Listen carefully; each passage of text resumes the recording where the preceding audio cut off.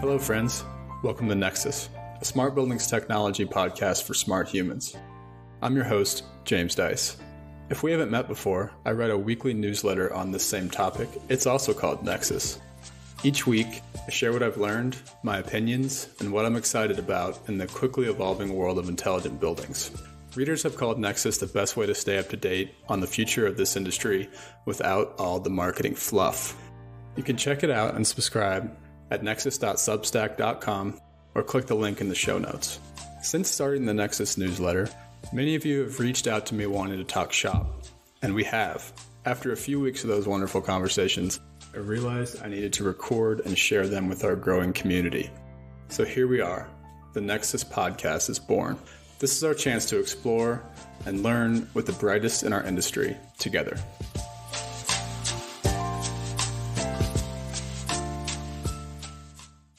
Episode 24 is a conversation with Mike Brooman, CEO of Vanti, a master systems integrator out of the UK. We talked about why buildings are behind and how the problem of closed or proprietary systems extend beyond just HVAC. Then we took a bit of a deep dive into the role of the master systems integrator, which is often misunderstood in our industry. Finally, Mike explained the open source effort Vanti is launching called SmartCore. I'm very excited about SmartCore and can't wait to hear your feedback and see people get involved in this effort. This episode of the podcast is directly funded by listeners like you who have joined the Nexus Pro membership community. You can find info on how to join and support the podcast at nexus.substack.com. You'll also find the show notes there and a link to Mike's LinkedIn page. Oh, and by the way, if you take a look at your podcast feed and you're missing some episodes, that's because those episodes are exclusive to members of Nexus Pro. Sign up for a pro membership to get your personal podcast feed with access to all of the episodes. Without further ado, please enjoy Nexus Podcast episode 24. All right. Hello, Mike. Welcome to the Nexus Podcast. Thanks for coming on. Can you introduce yourself to the audience? Thanks so much for having me. So I'm Mike Brooman. I'm CEO at Vanti. We're a master systems integrator, 40 people based in Birmingham in the UK. Great. Thanks. So let's get started with just your career history in general. So maybe go from present day backwards. So when did you start Vanti, and then what did you do before that? Okay, cool. So I actually didn't start Vanti. My business partner, Raj, all his idea. So whilst he was at uni, was going around the country on his bike, or around London on his bike, kind of installing audio-visual equipment into venues and that kind of thing. We actually met because he was at university in Birmingham. And that was my first job out of uni, actually. So I was a network manager in a secondary school, which was a total baptism of fire. Just overnight became sysadmin for 900 users and had never done any of it before. So it was pretty steep learning curve, good fun. So we just really hit it off because we were both very passionate about people being able to use technology and it being really accessible to them. So we got into the world of AV through kind of little remote controls that you could put on the walls of classrooms so that when teachers moved between rooms, they had a consistent interface to turn everything on and off and all that kind of thing. They didn't need to find the remote control or have students steal the batteries and all that kind of stuff. So unfortunately, Raj had to stay and complete his degree. I went off to the world of IT management consultancy. So worked for a company called Capgemini and worked for the Foreign Office in the UK for 9 months. And then I really wanted to be in infrastructure. It's what I've always been interested in. And unfortunately, I couldn't see a route through with Cap to make that happen. So left there, joined Accenture, and then worked with a whole bunch of clients all over the world. So did some quite big pieces of work with Dell Computers, so over in Texas and in Asia Pacific, and then did all kinds of stuff with people like BlackBerry, Research in Motion. That was my best project ever, actually. Tested mobiles for a week in Israel because it's one of the only places in the world where the CDMA network coexists with GSM. So easily the best thing ever, although I did get stopped by the security services on the way out, which was less fun.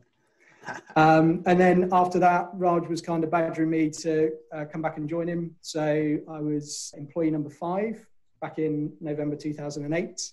And the rest, as they say, is history. So I've been through a few iterations, started out as RTS and then rebranded as Vanti 2011. Got it. Okay, cool. And what is Vanti today? What do you guys do? So Vanti today is a whole mix of stuff. So hidden away in the name is audiovisual and IT.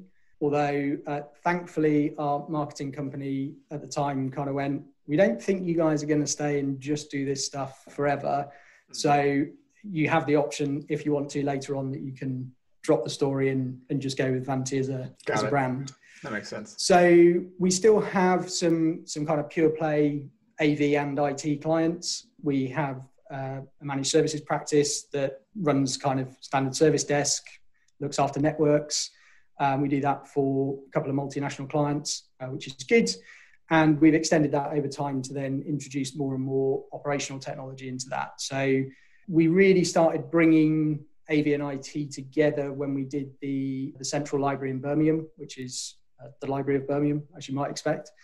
And we made a bit of a name for ourselves in that industry because we really started getting into it just as it was becoming kind of really heavily network based. And because we had that good understanding of IT, it allowed us to start delivering a lot of AV over IP solutions and also doing a lot more kind of in software. And then we started moving into control systems. And then eventually we did our first smart building in 2015. So today we are still a real mix. I think our focus though is now primarily on the built environment. We see a huge opportunity in the space and also a huge skills gap. And yeah, it's where we're choosing to play. So looking at our plans at the moment for the next 3 to 5 years, we've just developed our first product called Kahoo, which is a kind of smart workplace solution, which is quite fun. So just looking at getting patents sorted and that kind of thing on that. And then the idea is that we'll continue along with the MSI journey, hopefully doing more and more around systems integration in buildings. All right, cool. Well, we're going to nerd out on some of that stuff. I want to talk to you about the MSI in a second. But first, I want to ask you my favorite question, which is why are buildings like decades behind other technology? And this should be a really unique answer from you, so I'm excited. No pressure, but I just think it will be. I'll try my best. So I've obviously listened and watched a lot of the podcasts previously. And I think the thing that's really interesting for me is the number of different lenses there are on a building as a kind of ecosystem of stuff. So I think broadly it's behind because of the complacency in the industry. I think there's not really been that impetus or motivation to kind of get on board. I think automotive had it a lot from a kind of safety and, infotainment perspective, like getting mapping in and, entertainment in cars and all that kind of stuff. And then now as we move into kind of Tesla and we're looking at software updated products and that kind of stuff. But yeah, I think if you look at buildings generally as a kind of end-to-end thing and over their entire life cycle, because the people who are paying, and in fact, Andrew Rogers summed this up beautifully for me in terms of that disconnect between the pain and the people that are paying. Yeah. And so I think it's been really interesting, certainly over the last few years, as things have gone from kind of what is a smart building to how do I get one. It feels like that kind of gap is almost being closed in that people are now starting to demand it on the kind of tenant side of things, and investors are kind of starting to listen at the other end of stuff. But I think also just the cycles that are involved in buildings, right? I mean, you're pulling a building out of the ground, you're talking about a design period of 2 to 3 years. And it's only really the very largest kind of portfolio developers that could think about iterating quickly. Like if you're a developer that's a kind of small or mid-sized one, you might be looking at doing a building every 2 to 3 years. And so unless you're someone that's really out there and looking for new ways of doing stuff, chances are you're in a world of do what we've always done, get what we've always got. And I think that's where the whole pandemic situation, particularly for commercial buildings, is really interesting because you now have a whole set of property owners and landlords that are really sitting there going, we used to just kind of collect rent checks every quarter. And now actually we need to start giving people a reason to come back into our buildings.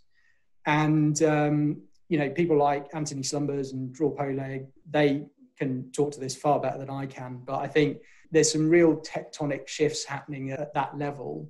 And I think it is really dawning on some people that actually they are going to have to move into that kind of service space, that it isn't anymore just about, okay, we've built a building on a plot of land, look at the amazing view out of the window, here's how much it costs you every quarter. Like, that just isn't going to fly anymore. And I think the other exciting thing, and something, as I mentioned, even from the super early days of working together with Raj, is those spaces are going to become a lot more about the experience within them. It's not going to be about desk farms anymore. It's going to be about how do we come together and actually collaborate around stuff. And I also think I loved Deb Noller from Switch, just analogy of kind of 1990s ERP. I mean, as someone who used to be an Oracle consultant and sat in that world and just sat looking at blue screens with yellow fields going, why is this system this bad? Like, how do people work with this every day? I just think there's so much potential to make it better.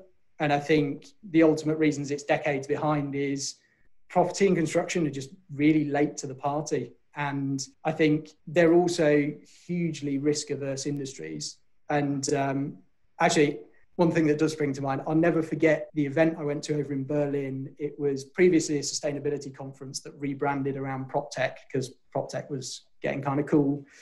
And I met this lady, I won't name the portfolio owner, but 40 billion euros of property under management. And we got chatting, like, what do you do, all that kind of stuff. And she was a bit interested in kind of smart buildings as a thing, like what is one, not how to. And she was like, oh, no, I can't really see this ever taking off. And I was like, well, what do you think would be required to make it happen? And her genuine answer was regulation. And at that point, I was ready to just get on a plane and come home. I was like, if we have to wait for legislation to achieve this, then we're doomed. Mm-hmm. But I think the thing that really stuck with me from that conversation was her use of the words first followers.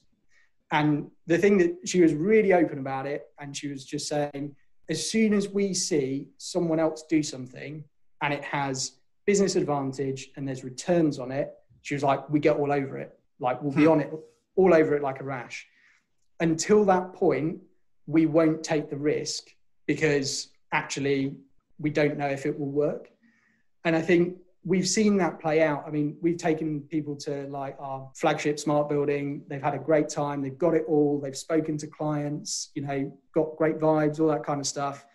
And then we've had a follow-up call kind of days later and they're like, cool, so can you take us to 10 more?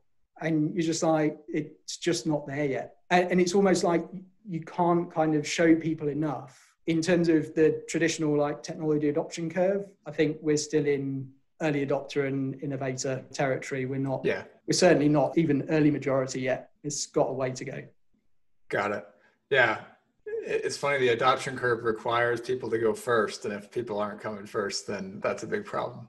All right, cool. I want to build on several things you said there. So first of it is, you mentioned Andrew. So Andrew Rogers, for those who didn't listen to that episode, it'll be about 5 episodes back. I'm not sure when this one will air, but around number 20 or 19 or something like that. So Andrew and I talked about openness, and we're mostly talking about the building automation system world. So in that episode, we walked from, basically sensor to platform and talked about all the different ways that something could be open or not open in most cases. So something that you and I have talked about before is that you come from the audiovisual world, and there are obviously all these other silos beyond BAS and audiovisual. And what you told me was like, there's big 4 equivalents in these other areas, right? And they have the same sort of patterns, right? Of proprietary and sort of way too much hardware, redundant networks. So can you explain that for people that come from the BAS world about how you understand their pain and you've seen these same patterns from other sides?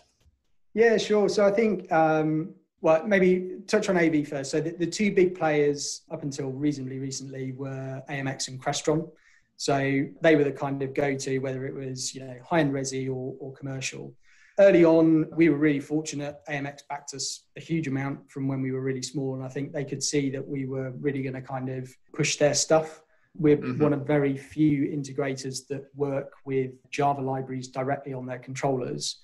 Most integrators work in a programming language called Netlinks. which is completely proprietary to AMX. So it's very similar in terms of, if you look back over the heritage of all these different systems, they've all come from a very similar place. And it's normally someone at some stage went, oh, I really wish something could be automated, or I really wish like I could get some information out of something to show it to people or to react to it or whatever.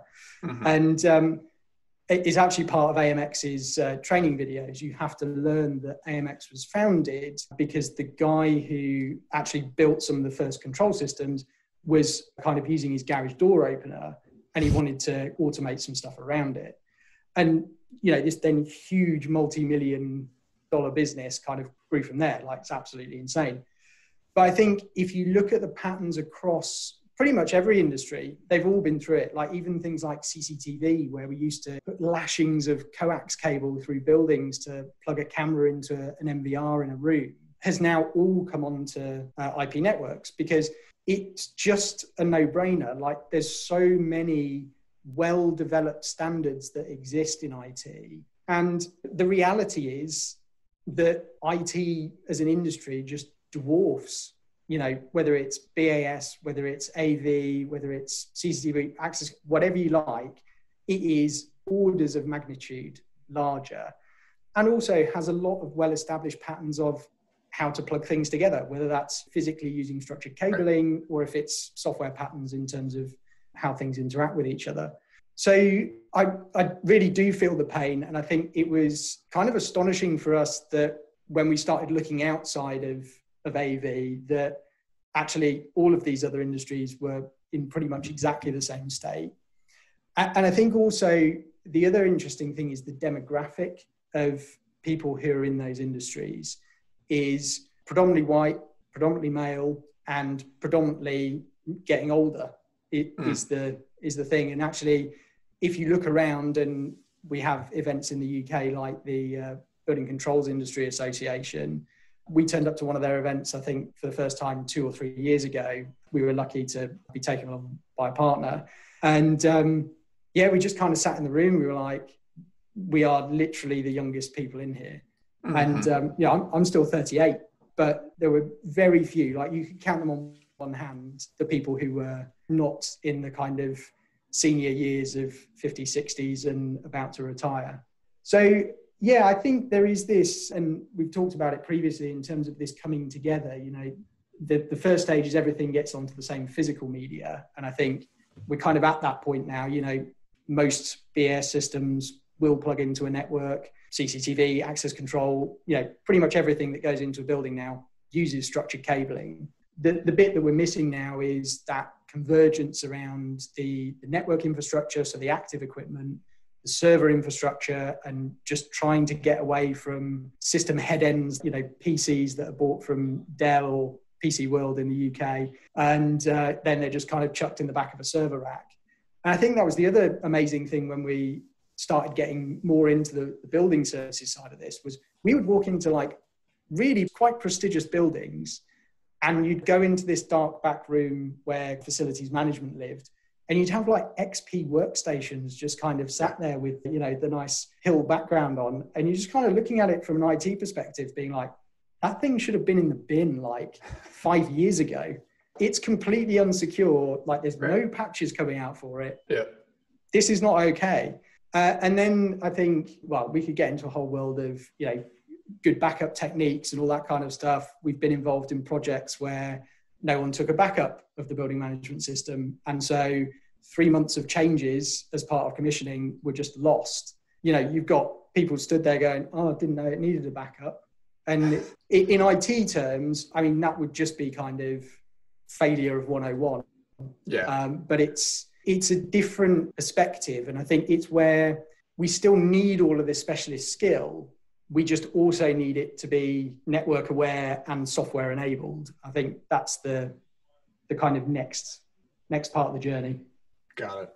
Cool. Well, I think people will be happy to hear that their experiences are mirrored elsewhere. So that's great. I also wanted to follow up on something you said about Andrew in that conversation as well. The sort of, I think what Andrew called it was the consumer pain distance. So we don't have feedback from the people that are using the technology when we make our technology choices. And that's one of the reasons why the industry is behind. So I want to talk to you about your experiences around this, around what I'm seeing on some of my projects that I'm working on right now, where there's this disconnect between tenants and landlords, right? And what I'm seeing is that the landlords right now are kind of feeding into this disconnect because they're like, on this one project, it's a marquee office building in New York City, huge project, and they don't really care about connecting to the tenant systems whatsoever. And I want to hear what you think, because you told me, space utilization and better in-building experiences for occupants, like these things are all intertwined with better management information for the building owner and improve, all this stuff is intertwined, especially between the tenant and the landlord. So I want to know like how you're seeing all of these things come together when you have these separate mindsets, separate systems in these office buildings.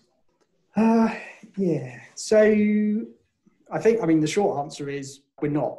And I think we've been involved with, even kind of big four accountancy firms who have got this whole smart workplace initiative on the go, and they're taking hundreds of thousands of square feet in, prime real estate. And their smart team were absolutely livid because their property team had signed into this lease and no one had asked the question about could they connect to these systems.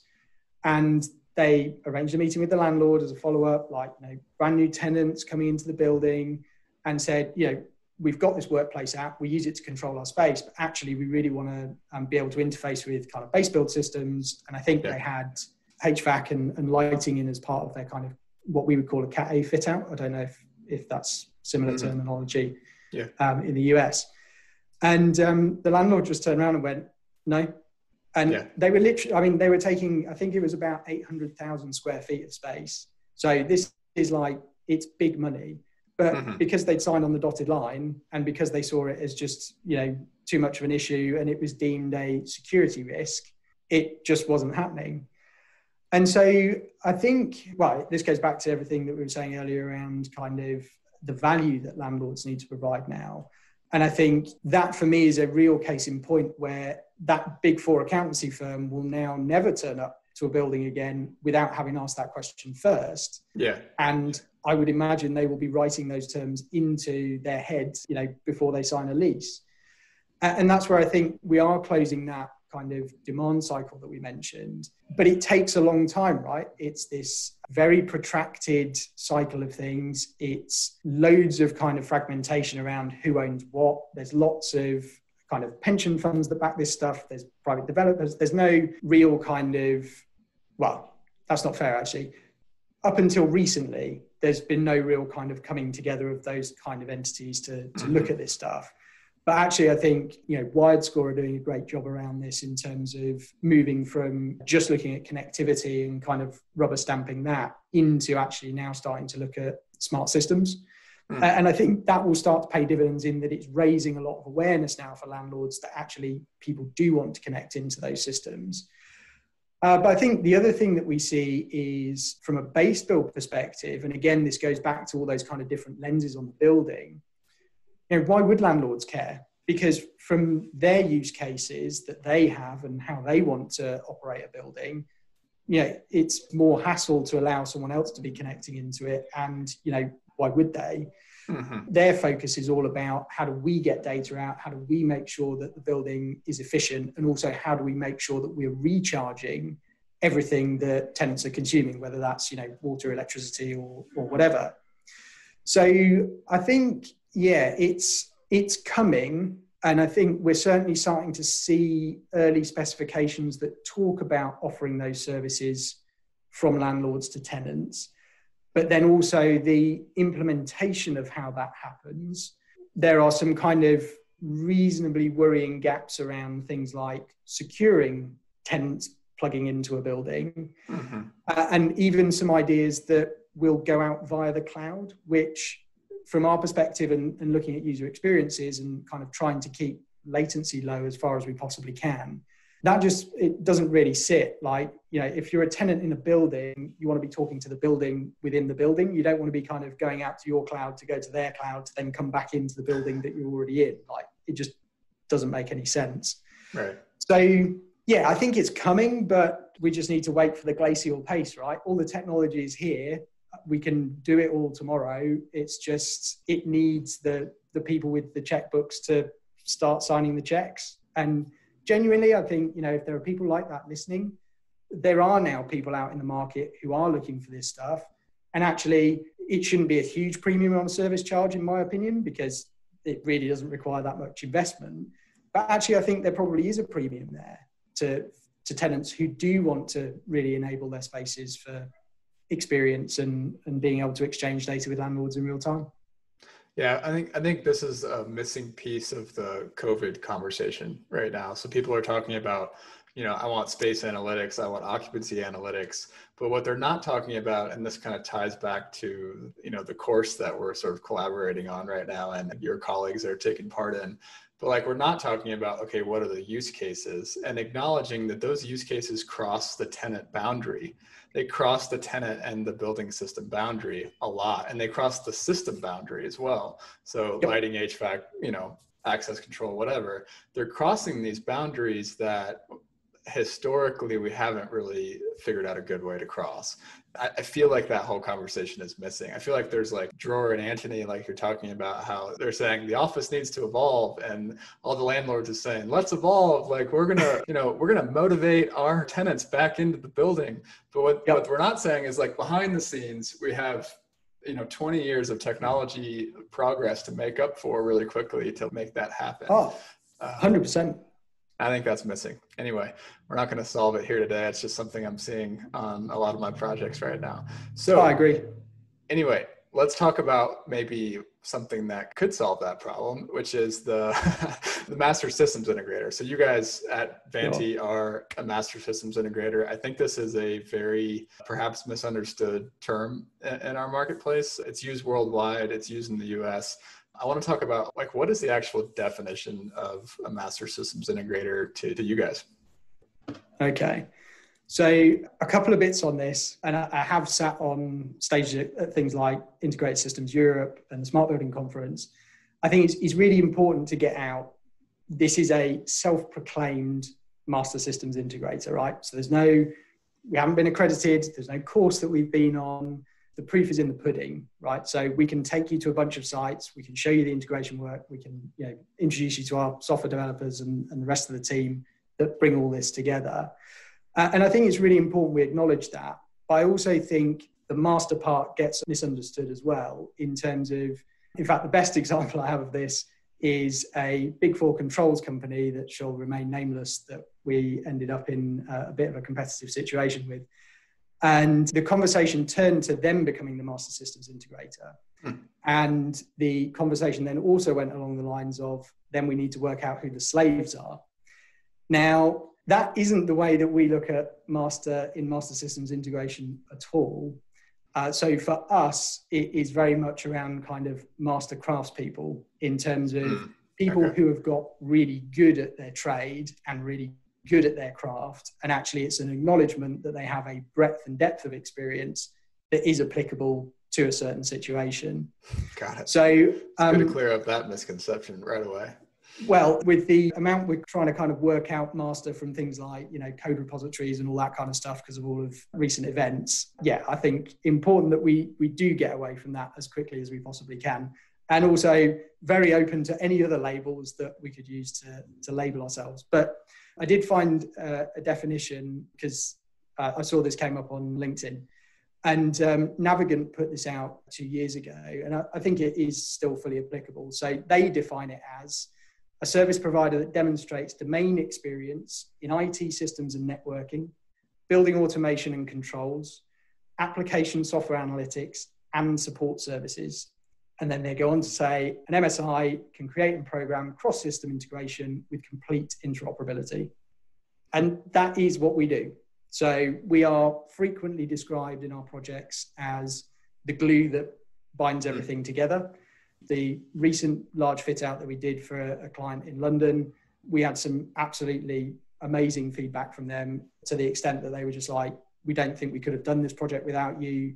You literally went around and worked with every single one of our subcontractors to help them understand what you needed to get from the technology. And then you pulled it out of the bag and made it all work together. And so I think that for me all stands. It makes an awful lot of sense. But I think it's not just the technical element of MSI that's important. It is also the people element. And I think we spend a good amount of our time, certainly early on in projects, really trying to work out where people are at on the technical understanding side of things. And then really supporting them if we need to, in terms of, whether it's getting devices onto the network, helping them understand subnet masks, helping them understand what a router is, understanding why they should change their default passwords, all of those kind of things. And then if they've got all of that stuff in the bag, it's then potentially into, why we need naming schemas within those systems, because actually it allows us to report the data better. And I think a lot of our building user experience work, we also use with other subcontractors to really bring the experience to life. So, sometimes if you're a system provider like access control, you might not be thinking you are this integral part of the overall building experience and what that journey is from sidewalk up to your desk. But actually, you are the first touch point that most people will experience in a commercial building. Right. You're the first impression. Yeah, exactly. And if that doesn't work properly, or it's unreliable or whatever, then actually you're almost on a bit of a downer before you've even reached the lift. So I think there's a lot around being really integral with people. There's a lot around difficult conversations, for sure. There's also a huge amount around learning. And I think it's one of the things that we always look for in our hires, is anyone who turns up to Vanti and says they've got some kind of home lab, they're basically through the door straight away, because we know that they're playing with technology in their own time, and they do have that kind of learning attitude. We tend to shy away from heavily kind of certified people. So yeah, we're looking for people with kind of grit and determination that, if they get a big hairy problem, they're going to go at it and keep going at it until they either resolve it or they can come up with some way of working around it. And because of the breadth of technology that we experience, that's also super important. Like, we often talk about people needing to learn in minutes and hours, not days and weeks, because it can be that we're in the middle of a job and suddenly the client will announce that they've bought some IoT solution that suddenly we need to work our magic to bring into the overall journey or experience. Yeah. And then it's about, into data sheets, contacting vendors, trying to understand how we can integrate with them and that kind of stuff.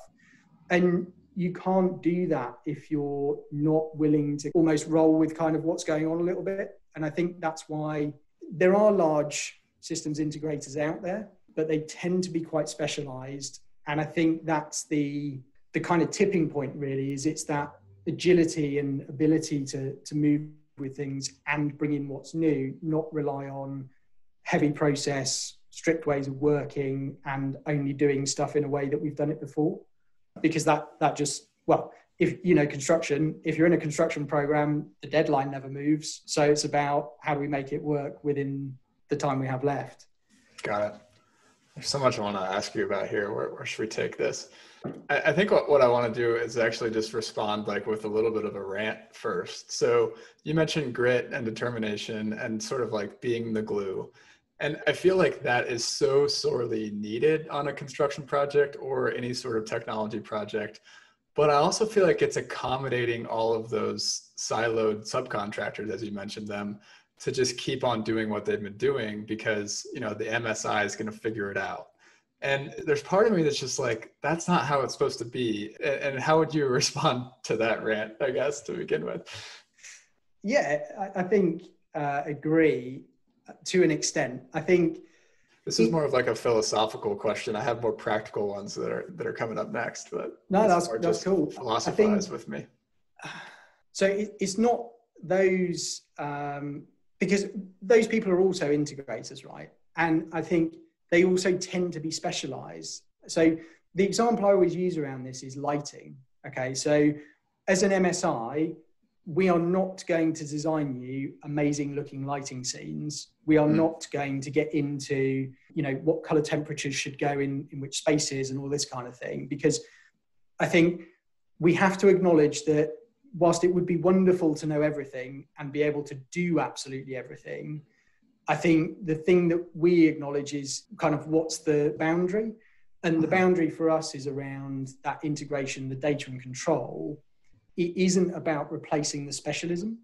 And that specialism is also critical, right? Because there's access control cards, there's 100 different varieties, and getting the compatibility right and all that kind of stuff. And we can research that, and doing that within a project, like, yeah, sure. But does that make us an access control specialist? Like, absolutely not. Totally. And so I think it's about appreciating, as well as all those different lenses that we talk about kind of on that building, it's also moving to a position of actually collaborating between all of these different people. And I think we're going to see lots more kind of cooperation, if that makes sense. Like, there are some jobs where we may compete against people that actually on another job will be working alongside or delivering something.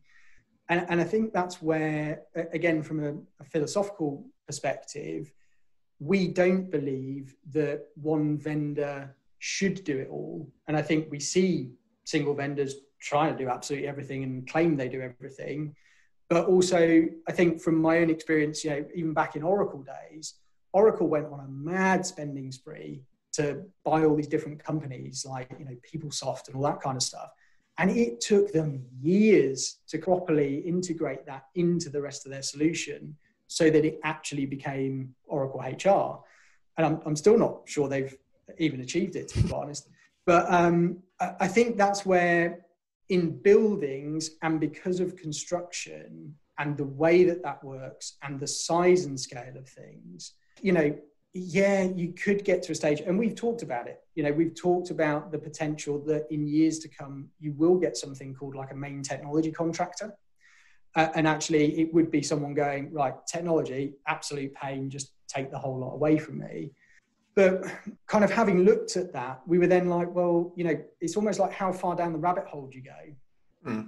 Because, once you start getting into color temperatures and whether it's, DES5 version 2 or MyFair, or, whether you want to have people visible at 10 feet or 100 feet on CCTV, that is a specialism. Those skills are required. It's just those people don't need to bring network switches and servers. And, how do we kind of address those boundaries, which will be gray, which will be blurry. And, even between projects, it might be, well, we integrate all the way down because of a particular use case in one project, but actually it's pretty light touch in another.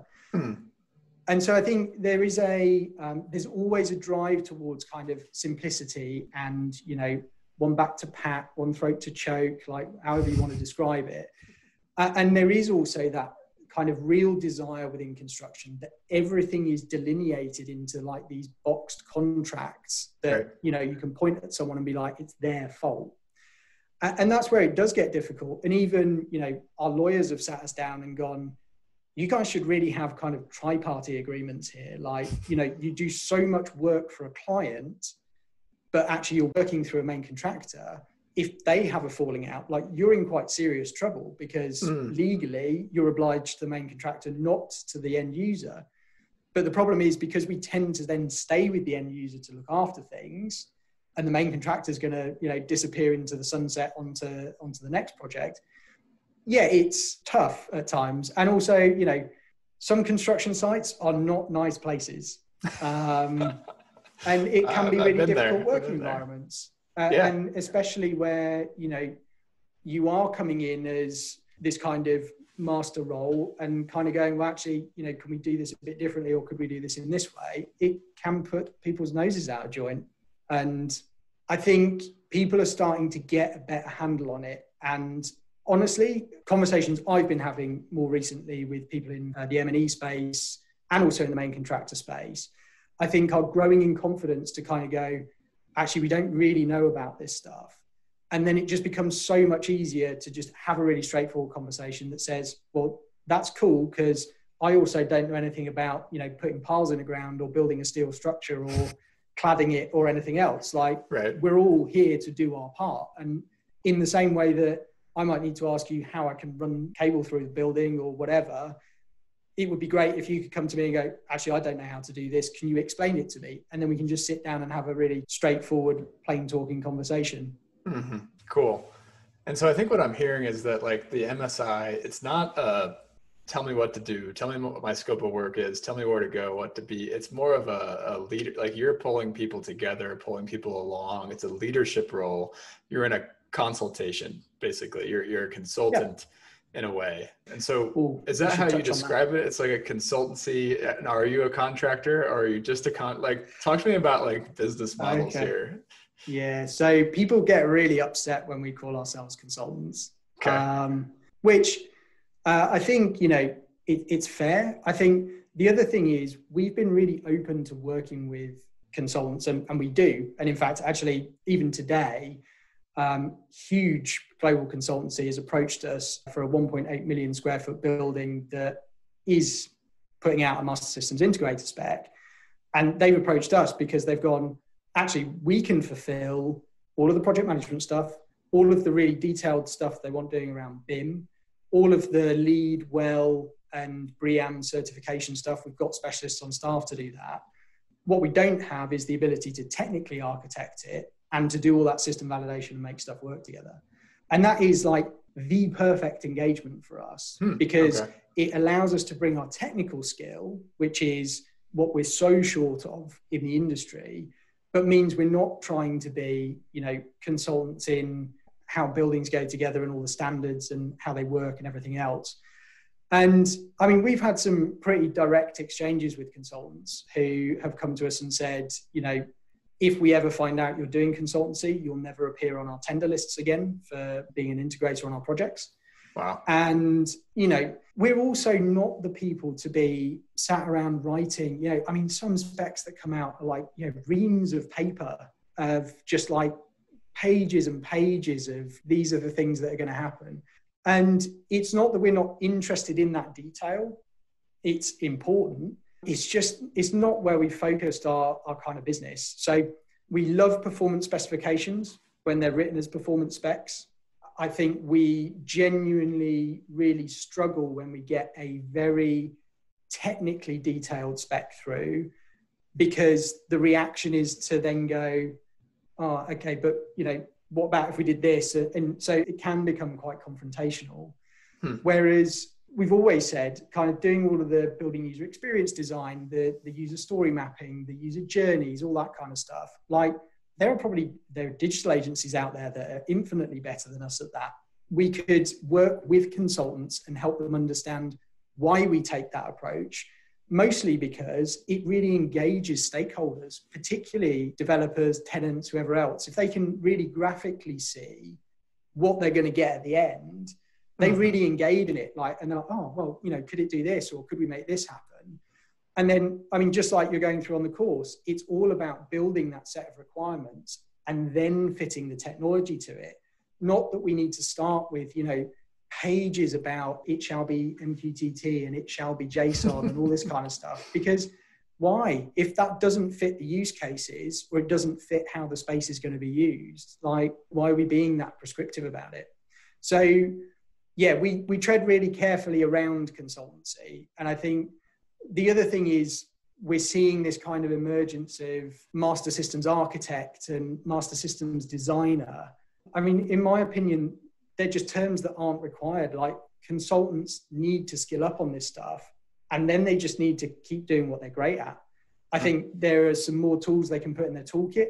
I think we're open to helping people do that because as far as we're concerned, the more people that can develop experiences and describe them to clients, well, actually they'll engage in them. And we've been on projects where you turn around to the client, you're like, so have you read the specification? And they're like, no. Why would I read a 200-page technical document? And then you're like, well, so do you know what you're getting? And they were like, oh, no, but, we just trust the consultants are going to give us what we need.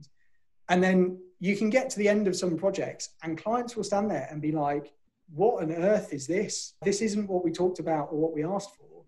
And then you're in this really awkward position of, but it's what they told us to build. And so I think, again, this comes back to that kind of cooperation, the collaboration, like the lines are blurry. And I think particularly around where we pick up and consultants would stop. I mean, typically consultants are not interested being in a construction site, making tech work together. Like I think all of them would sit there and go, not for us. Yeah.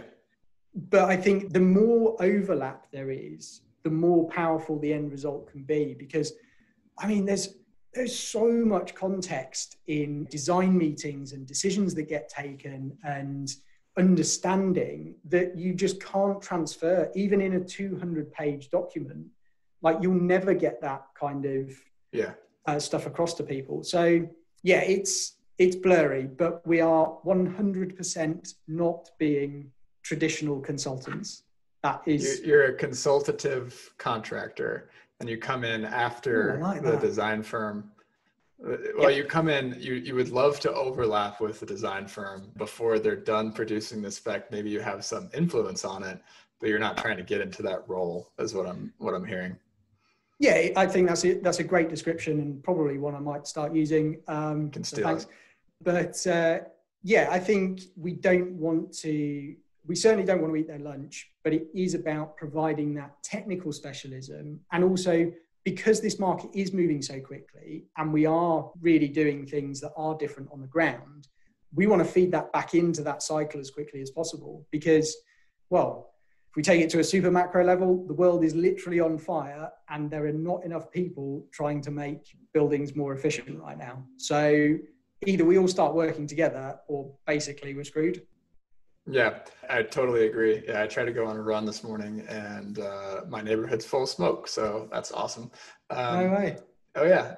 So I think what I'm also hearing is that you guys are kind of side by side with the commissioning agent as well. So ideally most projects would have some sort of commissioning agent that is responsible for controls and mechanical and that type of nerdiness, like making those systems work. And you guys are basically saying, we'll handle the OT, IT, like making the technology work. Is that a good way to understand it? Yeah, that's fair to say. And I think the checking part is quite difficult at the moment. And I hadn't appreciated in kind of BMS, as we'd refer to it here, or BS with you guys, in that world that there was even that role. And I understand that on quite a lot of projects, it's common for the people who are actually installing it to kind of then go, right, hands off, and it literally gets passed to commissioning people that come in and do it. Yeah. And I don't understand all the reasons for that, but it sounds like it wasn't in a good place and that makes it in a better place. So I guess, I mean, in terms of working alongside those people, like, yeah, but from our perspective, as soon as we can get a kind of integration report out of another system, that's really when we pick up. So as long as everything's been commissioned correctly and it's all labeled right, we're not looking, well, it goes back to that specialism thing, in terms of thermal loads in rooms and time that we should allow for kind of ramp up and cool down and all that kind of thing. It's not our world. And we need those specialists to understand that, because if they're not there, we can't pick it up. We can't do that work. Got it. It's more collaboration, and it is working alongside them and just doing the right things. So this next question might be a little bit of a transition into our next topic. So you're talking about holistic thinking around the user experience and all the systems talking to each other. But I feel like what's still missing, and this is where I think a lot of people in this audience know that this hole is there, which is like this holistic data model that now that we've connected all these systems together. So you mentioned an integration, like you need some sort of integration report. Well, what I think is missing there is that, this VAV box over here is in this room and that's served by this lighting panel. And, it's this tenant. And all of those things are all connected. Yes, all the data is flowing and whatever, but where does the holistic data model sit that connects all of these databases and all of this communication together in your mind? In my mind, that's the $64 million question, I think. So this is where there's a lot of complexity, right? And I think this is also a really natural thing with how buildings go together and also how they're used. So it's a natural problem right now? Yeah, I think so. Yeah. And I think it's also, I mean, honestly, I think it's unrealistic to think that we will solve a complete common data model from, spade going in the ground, systems going into a building, and then, moving into operation. And I'll give you the example as to why. So let's say we're on some wonderful project, it's been fully designed in BIM, everyone's working in 3D, fully federated model, live collaboration around it, all good. Every space in that model will have an architectural name, and that architectural name will normally be something that's about the sequence of the spaces. So it'll be room 1, room 2, room 3, and they normally use better referencing than that, but it's that kind of order. So, however that works, and normally references floors and that kind of thing. If we then look forward, and they can go through lots of iterations, right? And we've been on projects where you can have 4 different names for the same physical space. And then by the time you have a tenant move in, the tenant wants to call their meeting rooms after Greek gods or whatever. And suddenly, what was our 1.14 down here is now called Zeus. There's no connection between those, but there's also zero way that the architect would have gone, it's going to be Greek gods this time. Greek gods this time, yeah, exactly. And so I think what we need to move towards, and this is part of the problems that we're trying to solve, is we need to allow for those references to exist in those multiple ways and make the connections between them. Now, databases have been doing this for a long time with lookups and that kind of thing. But I think it's the ability to make that clear and the ability to expose things to people. So, and this is thinking quite far forward now, but wouldn't it be amazing if, as a tenant moved in, they got some kind of questionnaire going, okay, well, what are you going to call your rooms? And actually, that then all got fed back through. So if there was someone from FM, they could go, oh, you mean R114, but you call it Zeus. And so I think we need to get into this space of acknowledging the complexity and almost kind of embracing it and really getting our arms around it, because it doesn't feel like we can get rid of it. And I think this whole kind of focus on there has to be one thing that represents the building. Could we get BIM to a stage where operationally it also has those names in? Well, yeah, probably. But actually BIM as a technology also isn't there yet. We still, when we work on projects at the moment, it's very common that we submit our changes in BIM to someone who then goes away and works for a week and comes back with a federated model and a clash report. So we are not at the stage yet where this model is existing right from the beginning of the project. And then it gets more and more difficult, which means it gets more and more expensive, which means less and less people want to do it as we move through the project. And so you get that kind of natural disconnect that happens. But it's about how can we use either ontologies in terms of a brick haystack or whatever else to properly describe this stuff, but also then how can we augment them? Because it might be that the developer or the operating company of the building really want to use haystack and brick.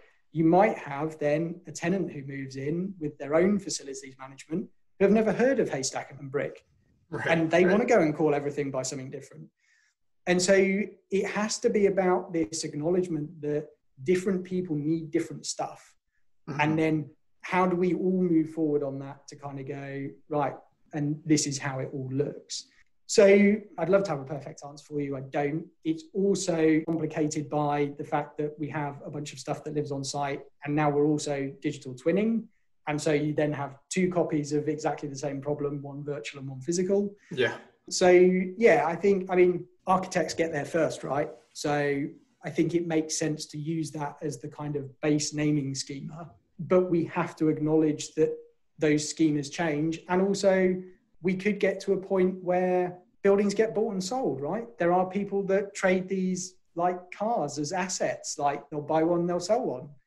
And actually, if someone else moves in and they use Roman numerals rather than numbers to name their floors, the building should be able to respond to that. It shouldn't be locked into, what an architect decided at day dot, 50 or 60 or 100 years later, or whatever it might be. Well, let's use that as an example. So say building gets bought, this conference room over here was named Zeus. now I'm buying it and I want to name it after, Major League Baseball teams, or for, in your case, soccer teams in the UK. So what's the state of the art today? So like on a state of the art project, if that transaction happens, what I would want to happen, I think, is that automatically when I change it to the St. Louis Cardinals or Arsenal, my favorite team, that then repopulates all of the systems in the building and everyone now knows the truth, right? So like, what's the state of the art and how does that actually work today?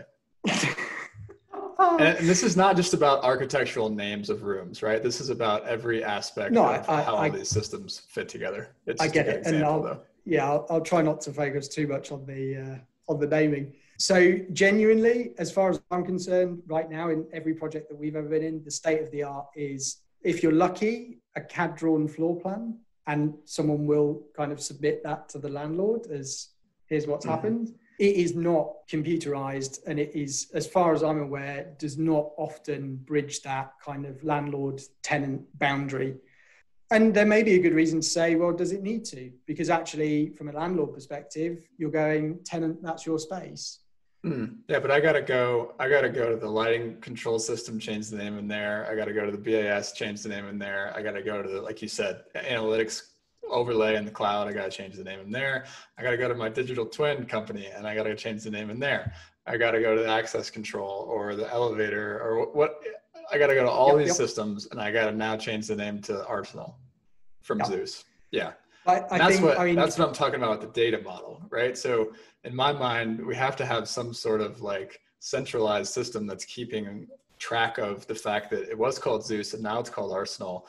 And what you're saying is like, we need somebody to translate, like a decoder ring that translates all of these data models into one common, I got this for everybody type of model. Yeah, I think with the additional added complexity. So, I mean, let's take your example of a tenant floor, right? We could go 5-10 years with the same tenant and it's Zeus. The next tenant could come in and not only want to change Zeus to your Major League Baseball team, Cardinals, but also then take the partition out between Zeus and I'm out of Greek gods. So you're then changing the space configuration. And I think that's where we see the stage that we should get to is kind of buildings as software. And I think, well, in my opinion, and off the top of my head right now, late in the evening in the UK, the best shot at that is BIM, because it is designed to model these physical spaces and hold this information within the asset. And the ability within BIM to also essentially check out a space. So you can literally go, right, I'm going to take this whole floor out. I'm going to do my fit out and put all the services in it. And then I'm going to slot it back into your model. That already exists in that technology, right? It's just, we don't do it at the moment. And we also don't host BIM models as kind of living things. And so you'll quite often find that on the handover of a project from a main contractor, although it may have all been specified as, must be BIM and all that kind of stuff, it's very rarely then used actively in operation. And I think that's getting better, right? But it's also often handed over as, here's your BIM file. It's not, oh, it's on this server and you now need to move it to yours so you can continue the hosting of it. And I think we're also seeing this in terms of even the kind of devices that are going into buildings. One of the roles that's being kind of pushed onto us is maintaining this inventory of all of the equipment that's going into the building. And that's down to MAC addresses, serial numbers, what the devices are, who makes them, all that kind of stuff, which is fine. But it's also a completely separate data set to the model and everything else that goes on. So, yeah, I think it's going to be a real kind of slow, iterative slog through it. But yeah, I mean, in my opinion, the whole idea of building information modeling is that that's what we do. We model the information and we make it about the space. And if we could ever get to a point of being able to update live information into a BIM model so that owners, facilities managers could move around it and actually see those values in real time.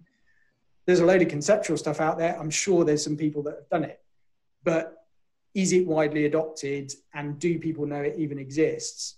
I would say not at the moment. Yeah, I think there's a few digital twin companies out there that would like to say that they have this solved. And I think it's definitely one of the value propositions of the digital twin For to sure, yeah. sort of, I call it static data, keep all this static data just extremely well up to date and organized and contextually integrated with all the other data in the building. 100%. Fascinating. All right, let's move on to our final topic here. So I want to talk about SmartCore. So you mentioned you like to recruit people for Vanti that like to solve big, hairy problems. And I think that this is one of those big, hairy problems. So what is SmartCore? Let's just start there. Can you just describe it to us? Sure. So SmartCore is a distributed building operating system. And what we mean by that is it works a lot like kind of Mac OS or Windows in that it provides a layer on which you can then run other applications to interact with the rest of the building. And honestly, I think it has not only been through multiple iterations since it was a kind of twinkle in our eye about 4 years ago, but also it's really changed in scope as well. So we originally started looking at being able to go all the way from kind of that field or area controller level through supervisory and then also out to kind of analytics and cloud. But I think one of the things that we've really looked at a lot, certainly in the last probably 12, 18 months since we did the full rewrite, I can maybe touch on that in a minute, was that it just didn't make any sense for us to be trying to pursue things that actually lots of SaaS companies are now pursuing in terms of running portfolios at that kind of higher level outside of the building. Yeah. And that actually the space that we were really operating in was that experiential within the four walls. So we've really kind of condensed that right down now. And also we're in some talks with and are interested in further conversations with anyone who is at that SaaS layer, because at the moment it seems every single one of them is solving the same set of problems, which is trying to develop drivers for all of those systems. That connecting with systems that are at the edge. Yeah, exactly. Yeah. And so our kind of goal is to get to a set of tools and technologies and patterns that we will ultimately release open source to the world under the Creative Commons license that allow people to pick those up and integrate technology through construction and fit out programs to then deliver something that ultimately allows someone with a SaaS program to just come and plug themselves in via an API. Now, in terms of that.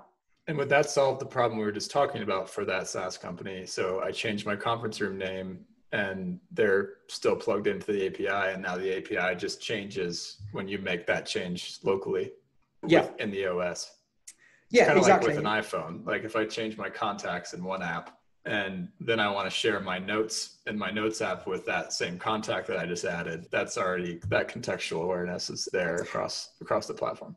Yeah, so naming is something that we definitely consider as something that we should be trying to solve in a very consistent way.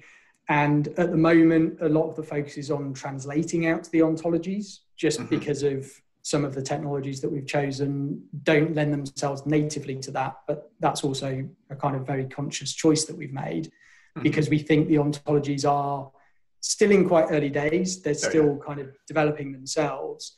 And ultimately, we want to come alongside and be bringing them in a bit later on. So you said one of the things on LinkedIn that I pulled was you said RPC is exactly what we found lacking and the motivation behind the project. So can you explain what RPC is and why it's lacking? So this is probably getting into a bit kind of Tom and Matt territory, but I'll do my best. They will probably crucify me after this. So RPC is the ability to say to something, please, can you go away and do this? And then that thing to go away and do its thing and then come back and go, cool, I've done it. And sometimes it will say, I've done it and here's the result. Okay. So in terms of that, it means it's very reliable. So from a controls perspective and also from a user experience perspective, which as we've talked a lot about, we're really keen on, what we want to make sure of is if someone pushes a button and they're expecting something to happen, not only can we give them some feedback that that thing might be taking some time, but then when we get a response, we can go, cool, it's done. Okay.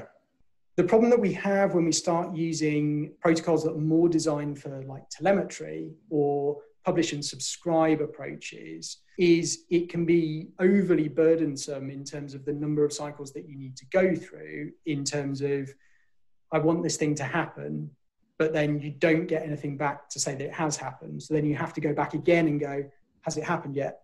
No, oh, it still hasn't happened. Has it happened yet? And throughout that whole time, it's a bit like the difference in IT between kind of TCP and UDP.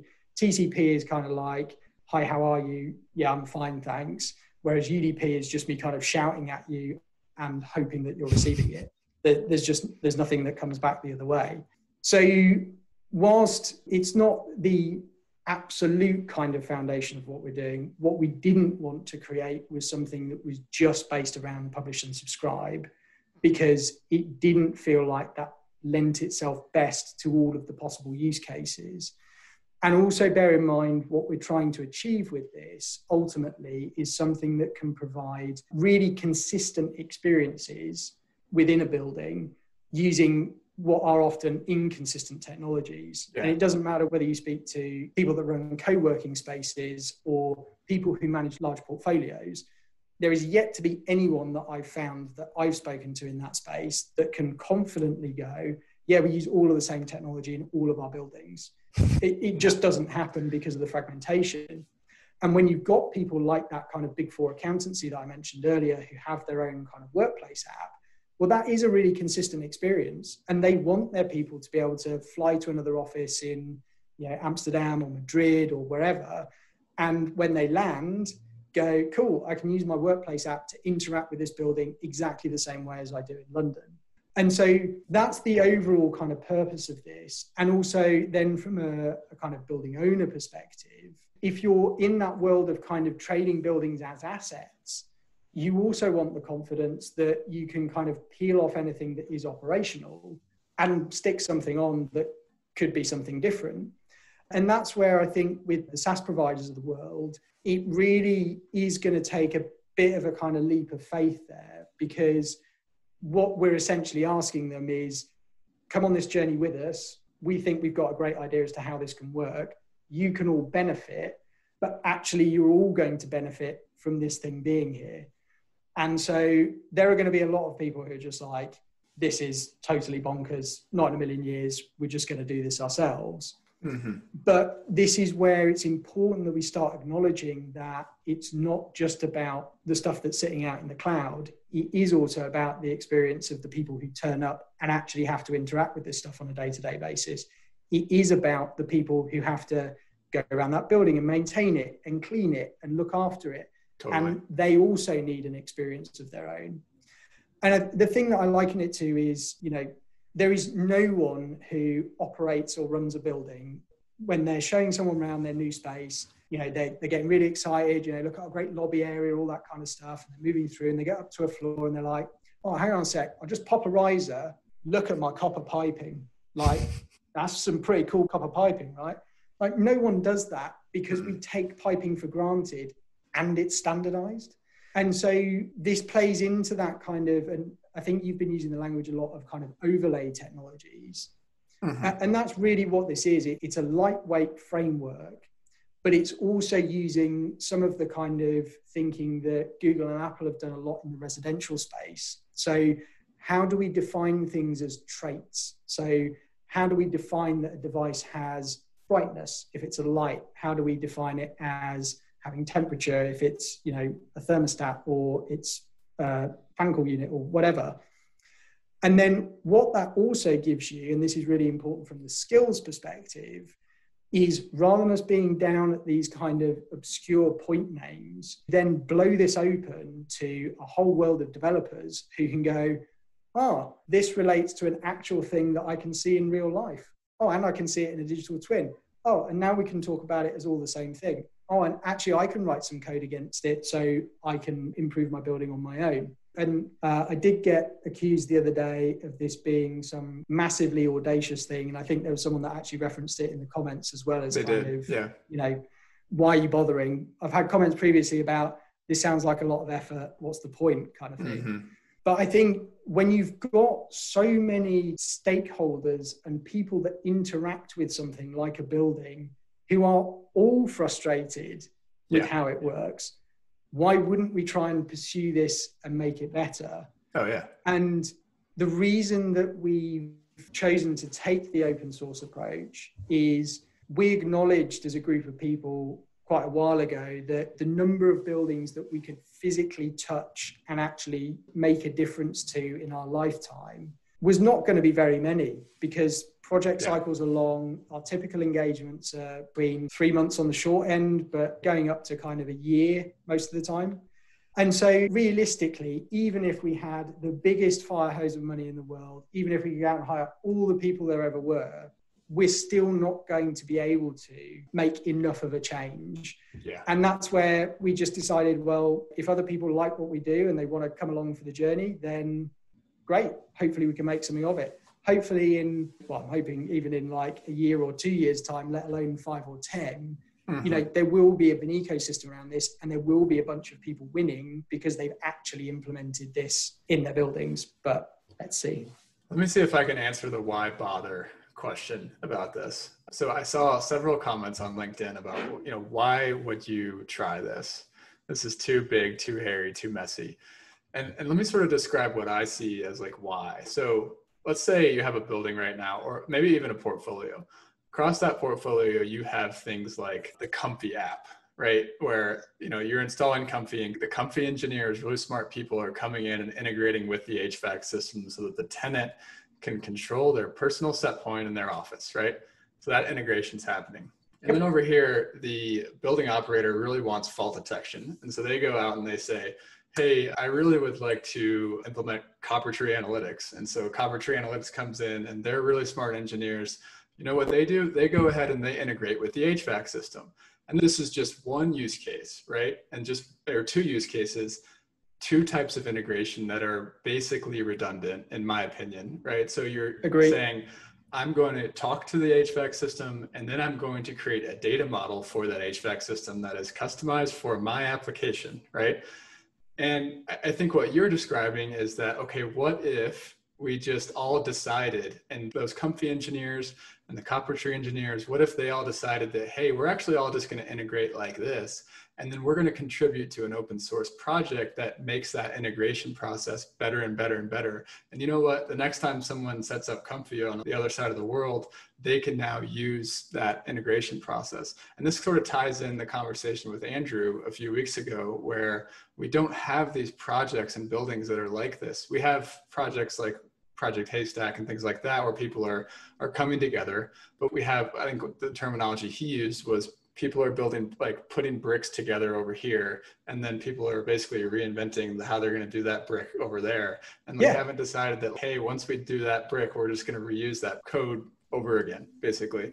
And I think what people are missing when they say why bother is that there's so much savings with the integration process, but also if we all decided we were going to do it together, we would also unlock new use cases, right? So massively.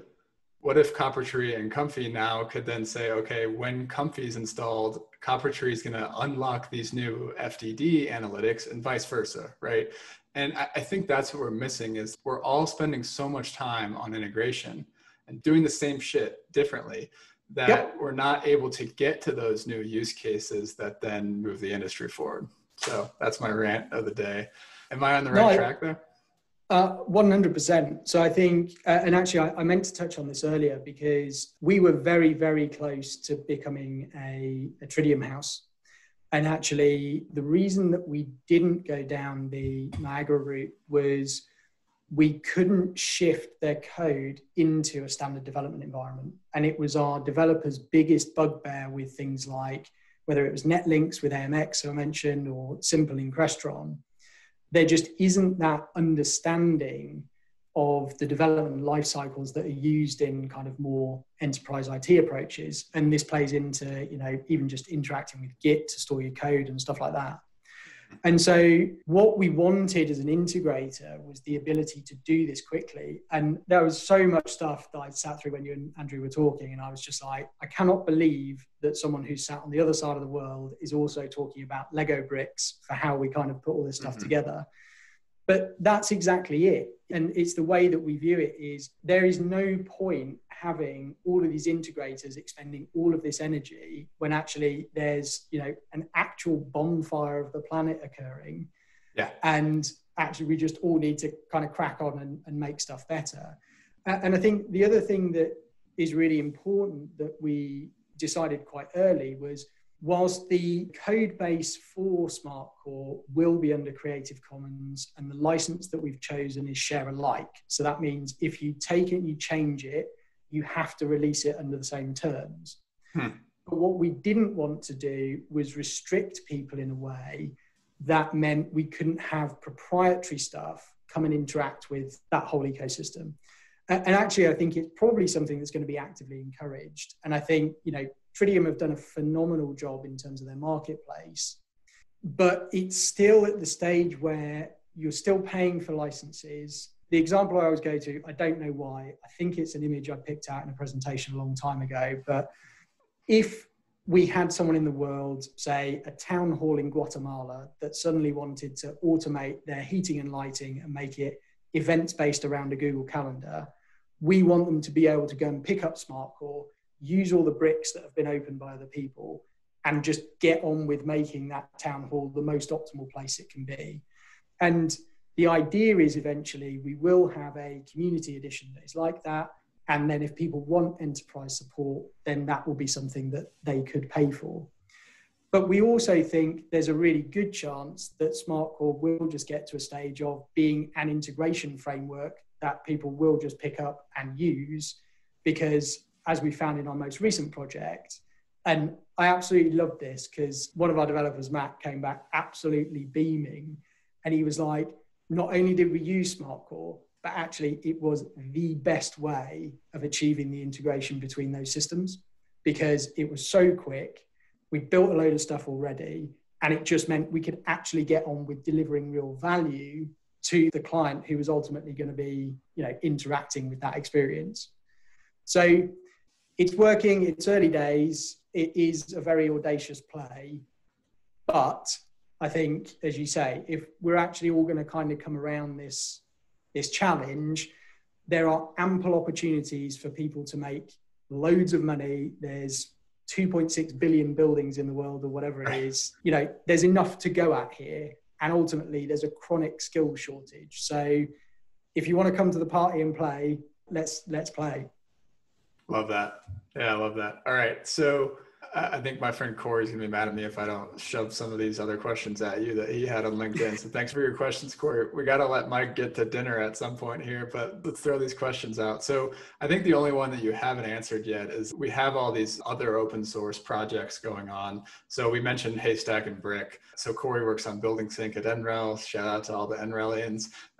There's GBXML, CityGML, IFC, and then shout out to Alper with Sedona and Project Sandstar. Yeah. So you mentioned kind of developing alongside all of these other open source efforts. And so how does that interaction work with those efforts?